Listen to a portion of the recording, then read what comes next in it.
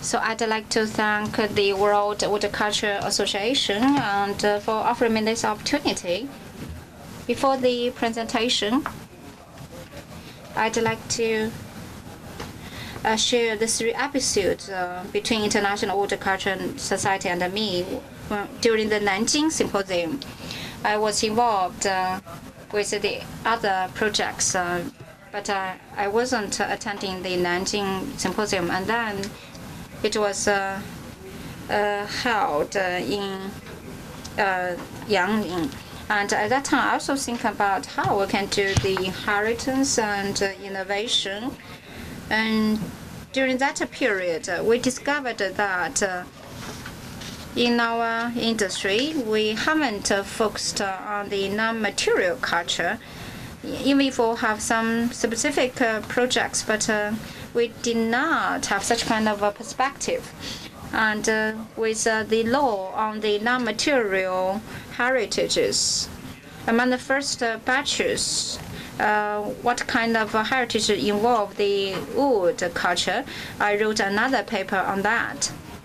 And during the Yangling Symposium, I was also influenced by the International Woodculture Society. And during the teaching, I identified that we also have a course in the college, but none of it has touched about the traditional kind of textures or cultures, where we talk about the semantics or etc. So that I want to touch upon this perspective. So my topic is viewpoints on the woodcultural heritage. I will mainly try to share my viewpoints with you. Abstract. Under the background of the cultural heritage research and protection, we hope to use psychology and semantics and the Chinese culture and the wood science and tech to interpret the properties of the traditional wood pieces and also their artistic forms. And I will try to share with you on my suggestions. First,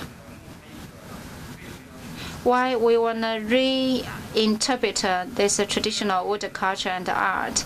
And I like to interpret the contemporary perspective of the wood culture heritage, mainly in 6 aspects. I will elaborate on it later on. And then the conclusion and suggestions, mainly 3 suggestions from me. First, I like to reinterpret the significance of the traditional wood culture and art. So for wood, in the long run, they might disappear. But however, its emotion and beauty will be everlasting. So their values and will exist.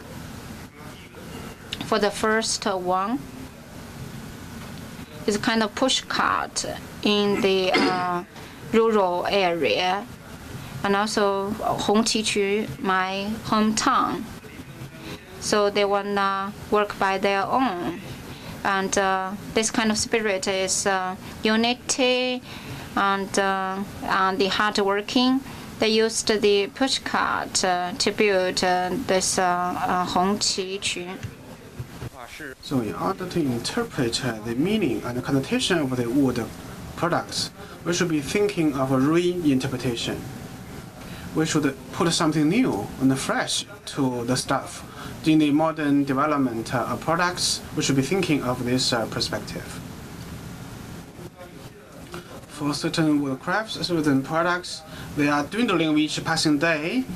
So we should have the system, have the mechanism, so that we can inherit and pass on the traditional crafts. I believe that we should have a certain rethinking to that. So we should be thinking of the products as semantics. We should be thinking of the context of the pattern of the products. For certain theory, we don't see how much study related to this industry. How to interpret the cultural relics. In the protection, we don't have the word for interpretation. Interpretation is not part of the protection. According to peers, interpretation is to interpret the understanding of the meaning of the symbols and the patterns. So in other words, we call it semiology. So semiology is the study for the interpretation of the understanding of the information. So we have the different dialogues between China and the West, between present and ancient times. So for different times, the perspective for interpreters are different as well. For the original interpreter was from folk music, from aesthetic perspective, and for us, because of the multicultural diversity, we should have the multi-layer interpretation with the different disciplines background.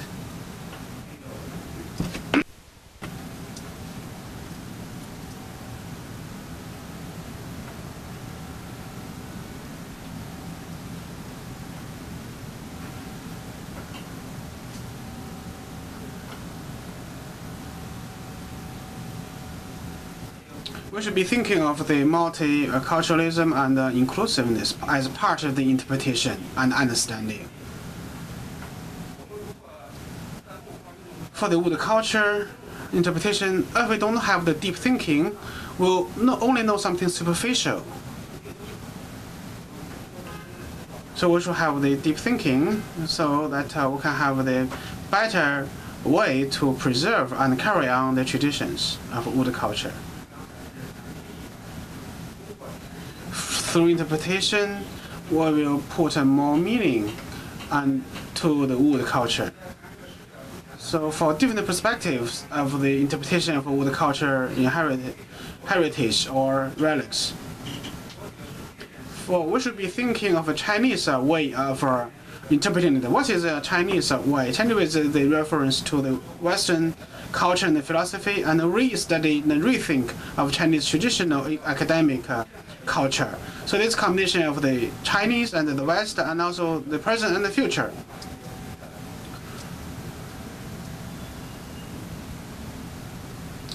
Psychology. You can approach from psychological perspective. Psychology is all-inclusive, encompassing ones. It's like a Costa philosophy, we call Gestalt philosophy. For Gestalt philosophy, that it has different ones. For example, when we see something, we think it's something beautiful. For instance, round, we think it should be very good. We think something good before we find something else. That's a Gestalt psychology. And also, according to Chinese, cloud pattern. The cloud pattern can be individually existent, or it can be existing in line with other stuff. So what's the meaning of the paradigm or the concept of this cloud? So for the professionals, we will know the meaning of the cloud green. For cloud green, back in 2008, we have Beijing Olympic Games. We use the torch. You can see the green on the torch, the cloud green, and also for the clothing, you can see the cloud green. You can see the pattern, why the pattern is beautiful. People may be split on this issue, but what's the green area is the most eye-catching. So we put the green color to the apparel of the Olympic athletes. This is a psychological perspective. It's a Gestalt. The second way is the vision analysis. For instance, we should approach from the vision idea. So through the gravity analysis, through the direction analysis, through the correlation analysis, through the convex and concave analysis, and through the dimension analysis, the color analysis, the pattern analysis, we can know the regularities and the inclusive of those traditional wood doors and wood windows. We can know the equilibrium in the ancient times. I see something good, but as in the case, everything is good, because for the Asian craftsmen, by rule of thumb, in line with their experience, they will do the crafts work. This is not that clear, but it's kind of a swastika pattern. So from here, you can see two lines. The two lines have the golden proportion here. To the left and the right, there's a middle part between left and right. This is the center of the fan style window. This is a good combination. If you put it here, there's a perfect position here, because for the different pitches, we have the force downward, but for us, we want to the force upward, so that we can have the good sunlight and have the good ventilation. That's the swastika style or picture. Cultural psychology, and for the study between the relations between the culture on the one hand and the people on the other. And have a deep understanding of the study of the psychological generation and the meaning generation. In China, we pay attention to the philosophy and the theory in ancient times, while neglecting the practice on a certain degree. So cultural psychology will have the impact to those people involved. For us, we have gathered together to discuss the wood culture. We have something in common, and this consensus will be conducive to the further development and carry on of wood culture. So that's a cultural psychology. That's semiology and products semantics. So we call it semantics. That means we have the different, for symbol, in terms of semiology, we have three-dimension model. For the three different parts, number one is a carrier, number tools, number two is the meaning, number three is the physical object. So we'll be thinking of the three, combination of the three. This is the face mask in Shanxi province. We call it Ma Shao, the mask. You can see this as being transplanted to Coca-Cola's bottles, which shows the significant attachment from Coca-Cola to the cross-culture phenomena. You can see this a vivid example of the cross-culture localization. For symbols and the code, they are the specific code system. Chinese culture is a code in itself. For code, we have the sub-code system, subsystems for different languages, different localities. And for different people, we have the psychological and natal and the postnatal and prenatal elements. They should be in line with one another. For the study of the culture, we are studying the code and be thinking of decoding. In decoding, we will know better and interpret the language, the color, and the essential behind the wood culture. Then we'll be thinking of the semantics. What is semantics? Semantics, that's the scenario and the context of the use of the symbol. If it's used in the wrong place, you'll be nowhere. You'll be thinking of the correlation between products and different dynasties. And in terms of chronological meaning, you'll be thinking of you have to know how to read the information behind the wood culture. In the literature, in the product, we call the product semantics. For product semantics, we have two meanings. Number one is they are a denotation, while another is a connotation. Connotation is more profound and more difficult and challenging to understand and interpret. So we have to rely on different knowledge and different technology to do the in-depth analysis before we can get a connotation.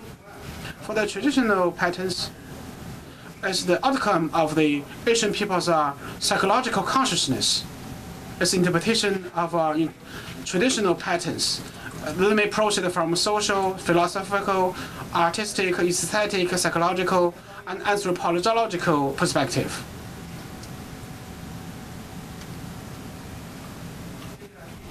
Ergonomics. We know ergonomics as a part of the study in modern science. Traditional wood culture is man-made. We have to be thinking how to maintain the manual part because of the flexibility and specialty of the manual work. So through the analysis, we'll see the technology and update the technology so that we can optimize the production of the wood culture. Chinese culture, we have the different of the elegant and the grassroots level. We have the mainstream ones, and we have the pop culture as well. So, in terms of the intangible assets, it will be the mainstream for the wood culture because it is government sponsored. Well, for the Society for the IWCS and for others, that's the non-governmental ones. In China, we have the website. A lot of folk websites to promote the different cultures and subcultures. We have been thinking these three should be intertwined to each other, interact to each other, before we can carry it on. You can see it will be moving close to the mainstream. We can get the subsidies from the government, and also for downstream, we'll be guiding the folk culture development. For Chinese culture, is the combination of our traditional Chinese culture, Marxism, Leninism, and also Western culture as a 3-in-1. For the psychological perspective, I quoted a certain Western culture a couple of minutes ago. So we should be thinking of the combination of all different elements. A lot of wood crafts will be updated the philosophies and carry on the philosophies while bringing in new ones. For manual work, will be perpetual form for existence. For manual labor work, for workers, in the automation world, the workers will feel intense, feel the pressure there. Some people have the feeling of awe to their high technology machinery. The timber and the technology. What's the core technology? The core technology is carving, the painting, etc. This is a combination of different core technologies. With the introduction of new technologies and the introduction of CNC and other machines, we can get a better technology in place.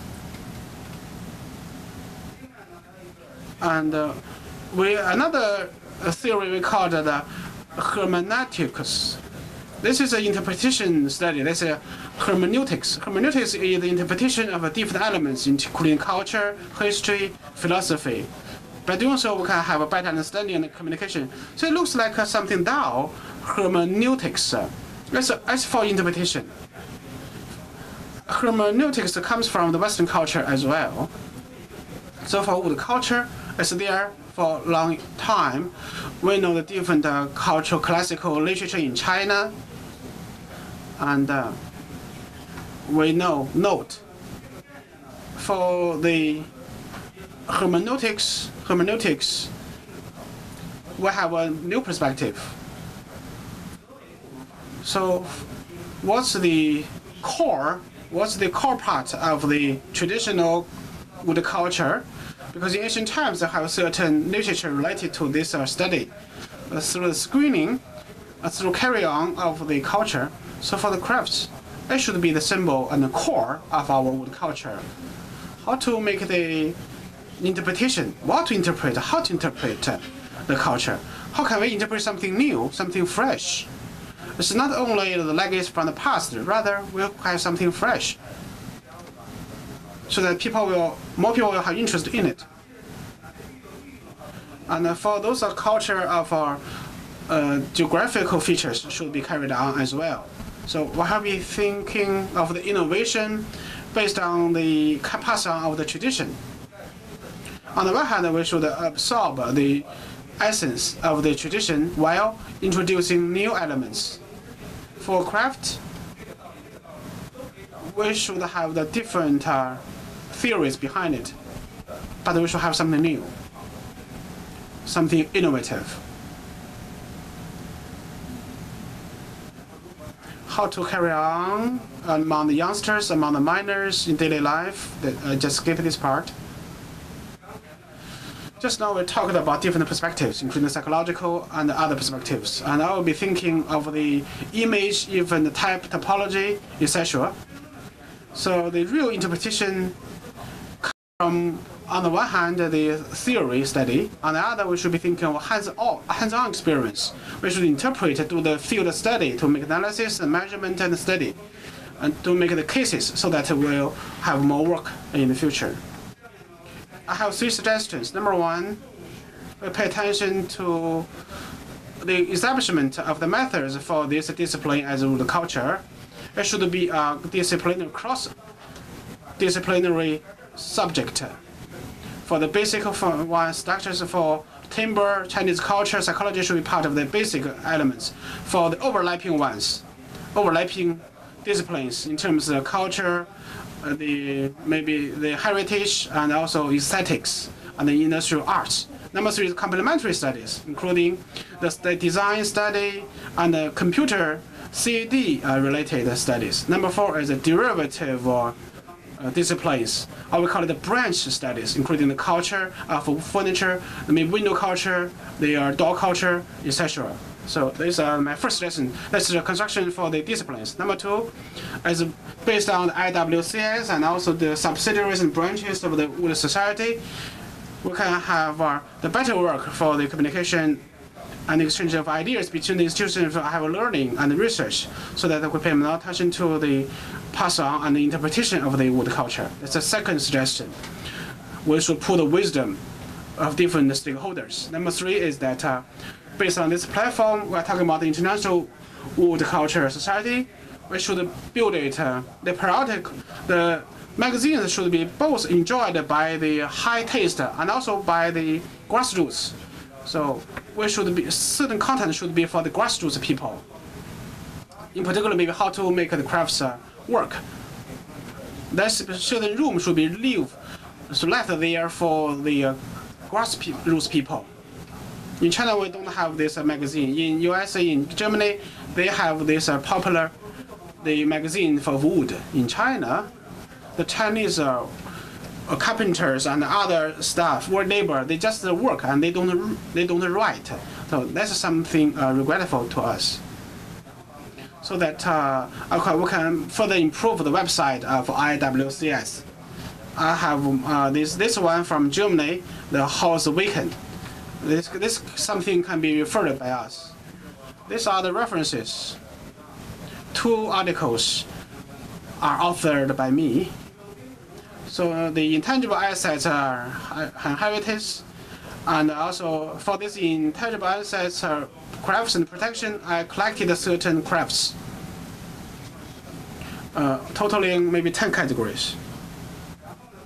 Last, this is my contact.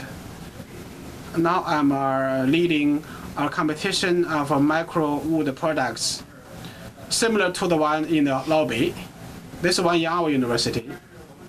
Anyway, for university, we have talents, and both for theoretical practice and technical. So how to make this context more competitive and attractive, that's another challenge for us. Thank you.